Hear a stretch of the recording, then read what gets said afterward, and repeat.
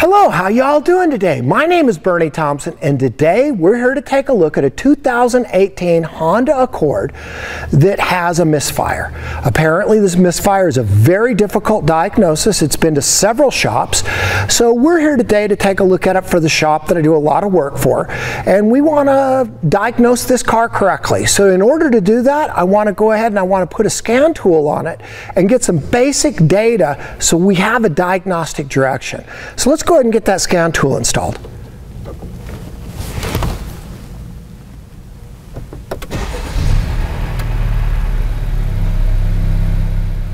I have the scan tool data up. The first thing I want to see is I'm going from stoichiometric to a little rich. And my long term is good for the fuel, but the total trim, that would be the short and long put together, is I've got some error there. I've got good vacuum, charging system is working, I've got a DTC set, and none of the monitors have been run. And that would make sense because they've been trying to fix this car for quite some time. So basically I'm not worried about that. We're going to come over here and it says that cylinder 4 is misfiring, so I'm okay there. I want to look at the data right here. This is from the freeze frame, and I want to look at basically my calculated load is at 14, so this is at real light, but I'm basically at 3,800 RPM, but I don't have trims. Long and short aren't trimming right now when this code was set. So if I've got not a lot of trim, the first thing I'm thinking is ignition, or it would be mechanical.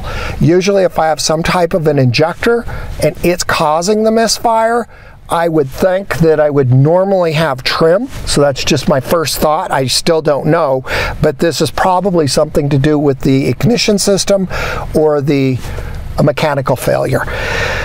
So now what we want to do is we want to come over and we want to look at the data, and I can see that I'm taking away 14 and 3, so the total trim is 17. So I'm taking away quite a bit of fuel, and when I take away that much fuel, now I'm thinking maybe that might be an injection type problem. When I'm taking away fuel like that, that makes me think maybe I've got some kind of delivery issue. I'm not sure, but we know that the car is running a little rough right now. It's running rough, but apparently when this car gets under a load and the turbo spools up, the car will just default and it doesn't want to pull at all. So that's what we're really here to look at, and the code is for cylinder 4 misfire. I want to also go to mode 6. I want to get some data here, so we want to come down.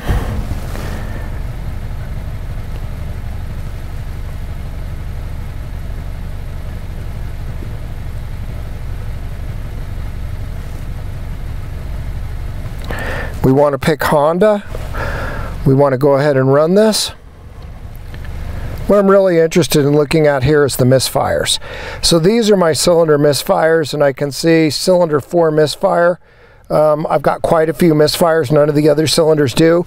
So again, that tells me that the car thinks that 4 is misfiring. Mode 6 and the DTC are for 4, but I never want to believe this data. I always want to prove which cylinder is misfiring. In order to do that, we're going to need to get a scope set up for this.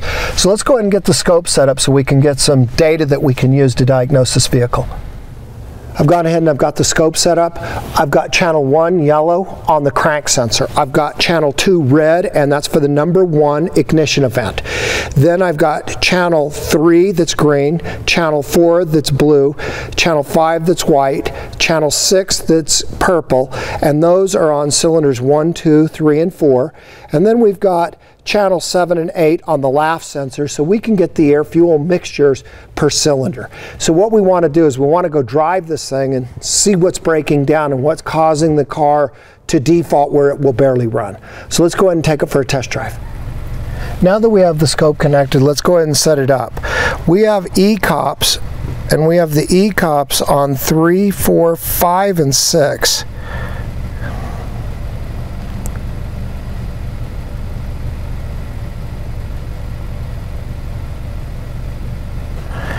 So now we have the eCOPs on 3, 4, 5, and 6. So now we're going to invert these, and then we'll zero these. Now that should get everything set up to where we can read it. So now we want to come over here and we want to just get a little bit of data. Want to shut this off, and we want to come in and just sort of look at these waveforms real quick to make sure that they're okay. So cylinder 1 here, I've got quite a bit of turbulence right there on 1. So 1 is green, and I can see those turbulence in here. That's not normal for an idle. Definitely not. This is the one we're concerned with. This is 4, and it looks smooth across here. Again, 1 looks like we have a lot of turbulence in there. We have some turbulence here now. Let's shut that off. We can see the turbulence in 4 as well. A little bit on 3. 1's really got some turbulence going on. And we've also got some at 4 here. This is the one I'm really worried about. Apparently, this is the one they say is missing. So what we're going to need to do is we want to sort of make sure, but we can see these turbulence in here. So what I want to do first is I want to go ahead and I want to just make sure we can run a algorithm that's going to change the crank. Let me show you this. So this is what we're going to do. We're going to come over here and we're going to take this crank. The yellow is the crank. This is the crankshaft sensor, and this is our targets, these drops. What I want to do is I want to convert these into crankshaft speed, and that's what this program does. So we're going to go 1342, and we're on trigger for 1. We're going to get some data here, and then we're going to shut it off, and it'll process it. So this is our firing, and we can see right here 4 is weak, but it fired. Okay, so we're going to come in here and we're going to look at this. So here's 4 and we fired. Let me go over this with you. The pink marks is top dead center. So the crankshaft slowed down as it was compressing the air, and then it fired that fuel and the crank sped its velocity up. Then it slowed down as it compressed the air, it fired and it sped up. Came down. Now this didn't have a big acceleration. Do you see how these are all much bigger? Even right here, 4 fired and 4 fired all the way up. This is a partial fire right here, and this is a much better fire. Do you see how it came up? So we can actually find incomplete combustion events as well. So 4 just isn't having the same velocity changes as the other cylinders through here.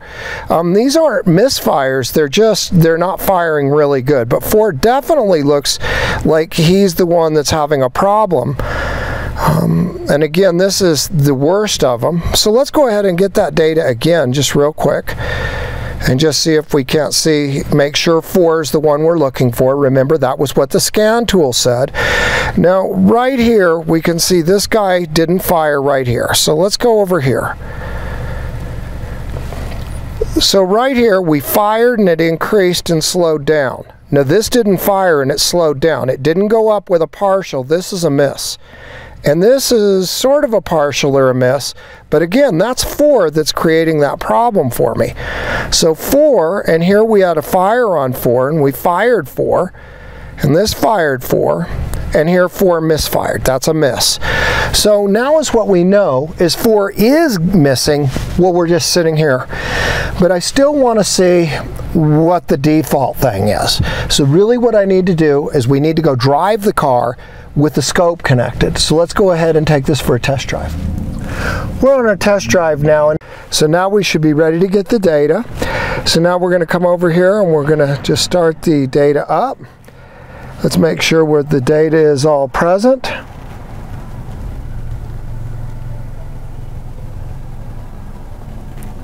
So we're good to go. So now is what we want to do is we want to go ahead and start the scope. And we want to go ahead and just get this car under a little power and see if we can get it to miss. Okay, I can feel it missing right there, and it's missing pretty good. So let's go up here and take a look at this and see what we've got. Okay, so let's go ahead and take a look at this. We're going to take our zoom window. We're going to zoom in right down here. I want to shut off the channels we're not using. I want to just look at the eCOPs first. And right away, I can see that this is really, really lean. That is cylinder 1. and I've got something totally going on cylinder 4 that's not normal. Do you see how big the tail is? How much energy is being reabsorbed by the coil is the downward movement of this waveform. So let's go ahead, and what I want to do is I want to go in and we're going to look at these guys right here. And we can see right here that this is cylinder 1. Do you see how I came across and we had the primary start here, and the primary built its magnetic energy up, and then we shut the primary off. When the primary falls across the secondary, I have a very high induction, and this induction current is what is based off of bridging that gap in the spark plug electrodes. Now this over here is the point of plasma right down here, and we get turbulence, and those turbulence are normal under load. And then we come straight up, and this is almost as big as the peak. This is a lean cylinder. We can also see how much bigger the tail is. That's how much energy it took once we couldn't bridge the gap anymore because the plasma starts to run out. The reason the plasma is running out is because we don't have a carbon base in there. The hydrocarbons, or the gas, is lean, and so the plasma is made with that, and since there's not as much carbon, I don't have a good conductor. The conductor comes up and shows a very lean cylinder with a lot of energy to be recovered. Now do you see how this cylinder fired more normally? And this cylinder right here is 3. And I have a small tail, and this is probably pretty normal with this turbulent right here, but this just coming straight up like this, that's lean. Now we have something going on over here. We see we have a much bigger tail here, and then I can't really see, so we're going to go ahead and we're going to zoom in on this one so I can blow it up. Okay, do you see how high the point of plasma is right here? And it would look like these are turbulence. Let's blow this up again. Do you see the point of plasma is way up here? Remember when I just showed you the other ones, it's all the way down here. This waveform, this isn't turbulence, this is a carbon arc. And this is arcing, and this did not go across the spark plug electrodes. You can tell by the amount of plasma, the turbulence, and how big this tail is. So guys, what I know right now is something's wrong with 4. 4 has some type of a problem. The boot's carbon track, the coil, inside the coil, the plug, but this is a carbon trace, and I'm sure of it. So this is some kind of a carbon trace, and we can go ahead and we can zoom back out, and we can go over here and take a look at some of these other guys, and we can see how big. Okay, this also, that's a carbon trace. Do you see how now this isn't lean? Do you see how it arced and it came across and it's arcing?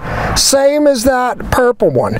So cylinder 1 and cylinder 4 both are carbon trace. That's what I can see here. And cylinder 1 is really lean because we can see that real quick rise, and that's before it just takes a dump. And you can see that 4 is carbon traced right here. Notice how big the tail is, so we can see how much energy is being reabsorbed, and we know now that that's a trace. We can see that we've got some lean cylinders here for sure. Okay, we definitely have some carbon tracing going on here. So that's what's happening. Okay, so now that I know that the misfire is being caused by a carbon trace, I can see that on cylinder 1 and cylinder 4. We have misfires on 4, but 1's missing too, because that's a trace. So they've already replaced the plugs apparently several times. The coils have been replaced several times.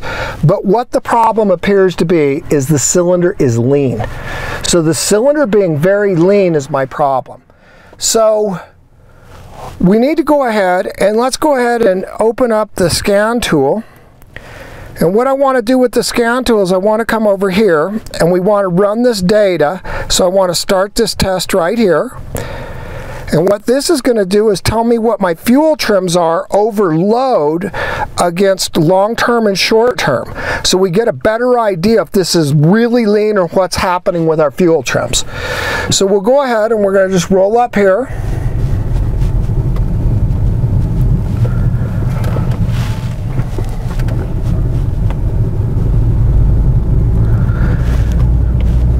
And the car is in a default right now. I see what they're saying when they said it runs really bad.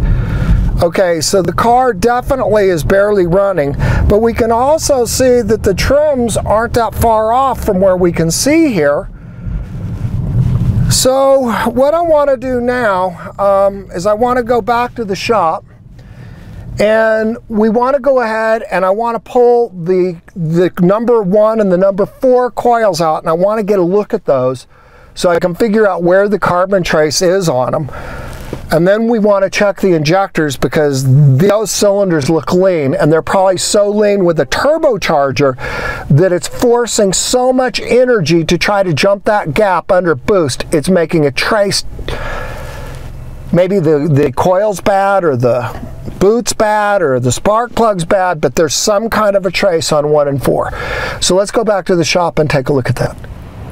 So what we want to do is we want to go ahead and get this coil out and get the plug out so we can try to figure out what's carbon traced on this car.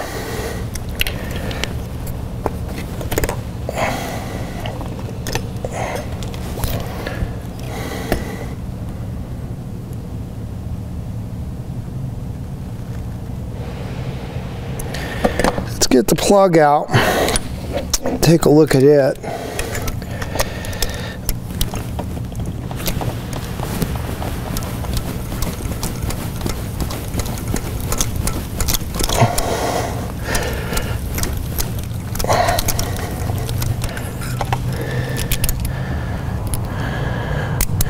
The plug definitely doesn't look like it's firing correctly.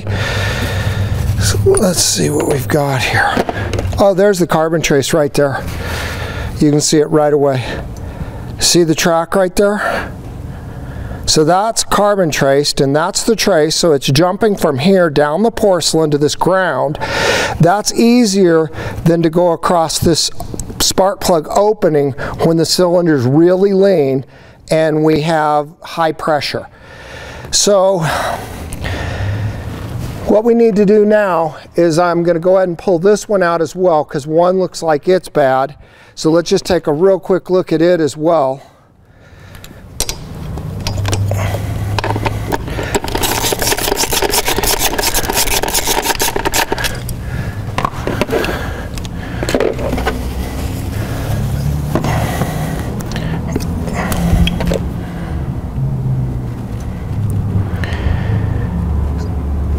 Those boots and the coils don't look so bad. I don't really see traces there.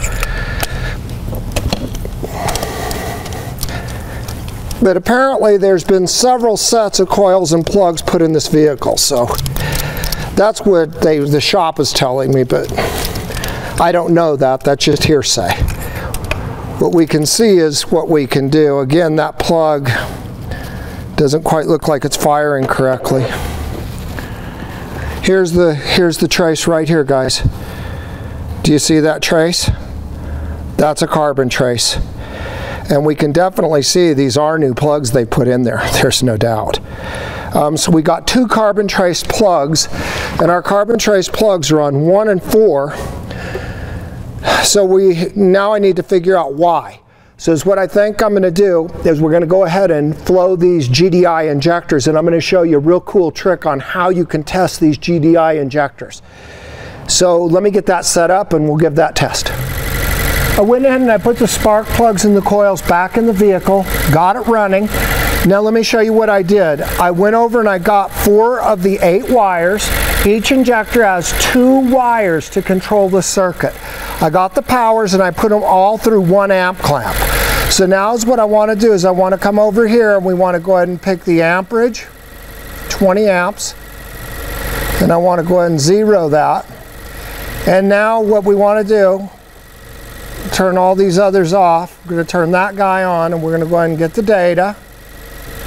So these are the coil currents to each one of these. So what I want to do is I want to just zoom in on one and show you.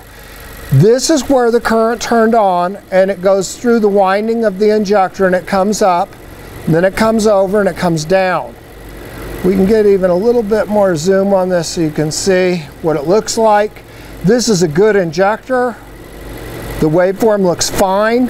So I've got about 8.5 amps is about what I expect on these.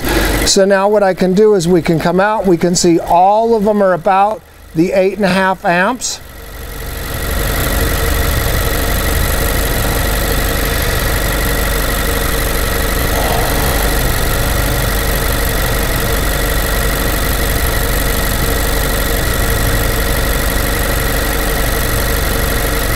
They're all formed the same. So what this shows me is the electrical circuit and the drivers are functional for all of these injectors. So now is what I need to do is I need to check the flow, the fuel flow rate through all of these injectors. So what I'm going to do is I'm going to get this set up so we can do a injector flow test of these GDI injectors. So let me get that set up and then I'll show you how that's done. So what I've done is I've gotten into the primary pump's fuel rail, and I'm reading that pressure, and right here I'm reading about 56, and I set up a system directly charged from the battery to where I can come over and I can hit the relay so I can charge the rail, and then I've unplugged the connector where the GDI injectors are, and I've got power going to one, and then the other lead is going to the scope, and the scope is then grounded. So the current path is through the scope. This isn't even connected. So what we're going to do is we've got it charged. We're 56. I've got 3 seconds at a frequency of 50 and a duty cycle of 70. So we're going to start this and we're going to watch the gauge.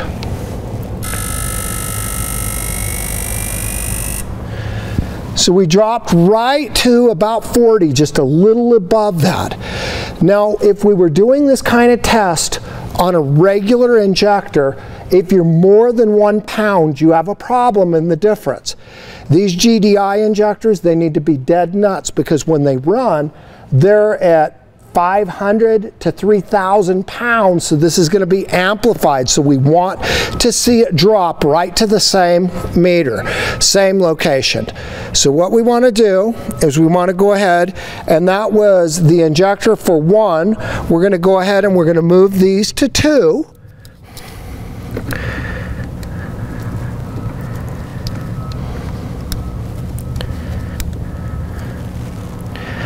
So now we're on 2. We want to go ahead and we're going to charge our pump. And now we've got the pump charged. And now is what we want to do is we want to go ahead and drop the rail. And we're right at about 56.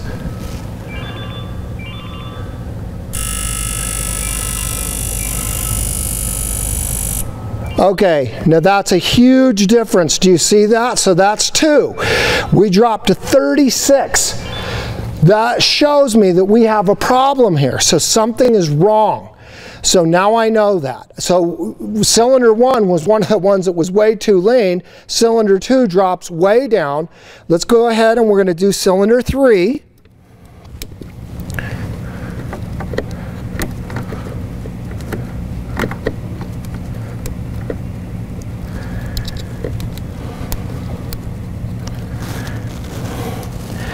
So we want to go ahead and we want to charge our rail.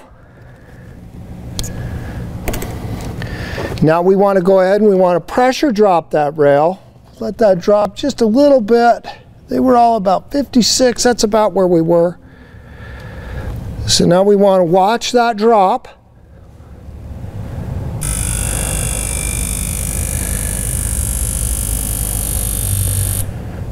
And again, about 37. So those are even different from cylinder 2 to cylinder 3. So now is what we want to do is we want to go to cylinder 4.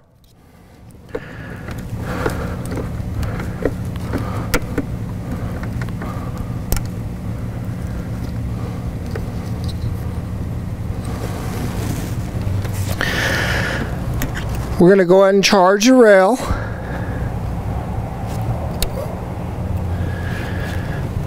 Okay, we've gone ahead and we've charged up 4, and we want to let that drop a little bit. Want to go ahead and drop that one.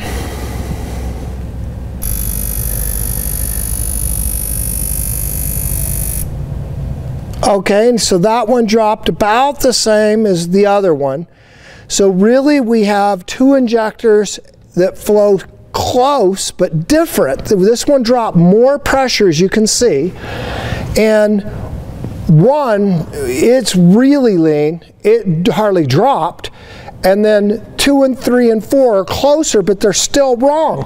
You know, when you're amplifying the pressures that these systems run under, these got to hit right on, and you can see that this set of injectors is going to need to be replaced. So what I've laid out is a plan, and hopefully you can see how you can test GDI injectors when they're coil style. Now if they're a piezo stack, you can't do this. But with these style, you can, and it works real well. I've done it quite a few times. So normally, when the injectors are all right, they'll hit right dead nuts from drop to drop. These are all over the place. So what's going to need to happen is we're going to need a couple of spark plugs that are going to have to be replaced, and the set of injectors is going to have to be replaced. Then this car will be ready to return to the customer, and it will be fixed. What I want you to see is a whole way that I went about testing this. We saw that we had misfires, and then we put a COP, an eCOP, or some type of a device where we can capacitive or inductively pick up from the coil, where we can see the waveform. We can see what's happening. We have lean cylinders, and we have some cylinders that it's got a carbon trace. And so 4 is carbon traced and 1 is. So that means the plugs are going to be replaced. Now they've already replaced the coils and the plugs several times on this car. The problem that they missed is the injectors are causing these carbon traces. We're going to need to go ahead and we're going to need to put injectors in. That will fix the car. Just putting one component on that make it run intermittently better for a while, and then they're going to recarbon track. That's just not a fix. That's just a comeback waiting for your shop.